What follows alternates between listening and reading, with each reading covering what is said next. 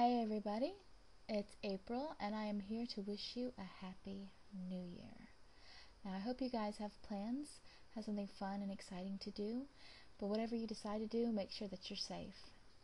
Now I know that normally on the New Year's, there's things that are typically done. Some I've done and experienced and some that I haven't.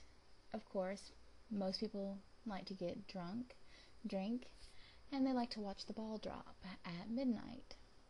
But there's one particular part of New Year's that is actually kind of supposed to be a special thing. On New Year's, when the ball drops and it strikes midnight, you're supposed to kiss somebody. Now, this I've actually never done. Yes, I've drank just about every New Year, and I will be again this New Year's. A few things that I will be drinking.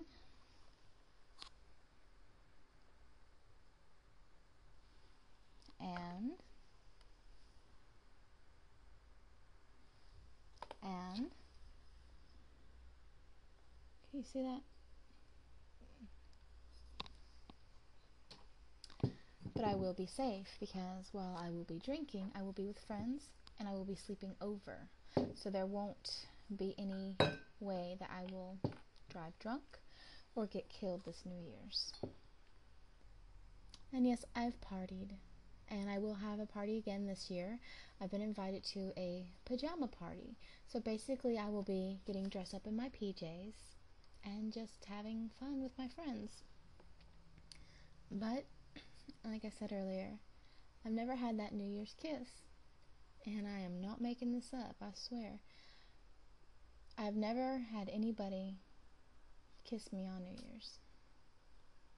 I don't know if I will be kissed this New Year's or not. I really don't think so, since everybody that I'm hanging out with are just really good friends. And I would like the kiss to mean something too, I guess. I don't know. I don't kiss just for the sake of kissing. But, off my soapbox, I hope that you guys have fun with friends and those that you love. If you can, get yourself a kiss, get one.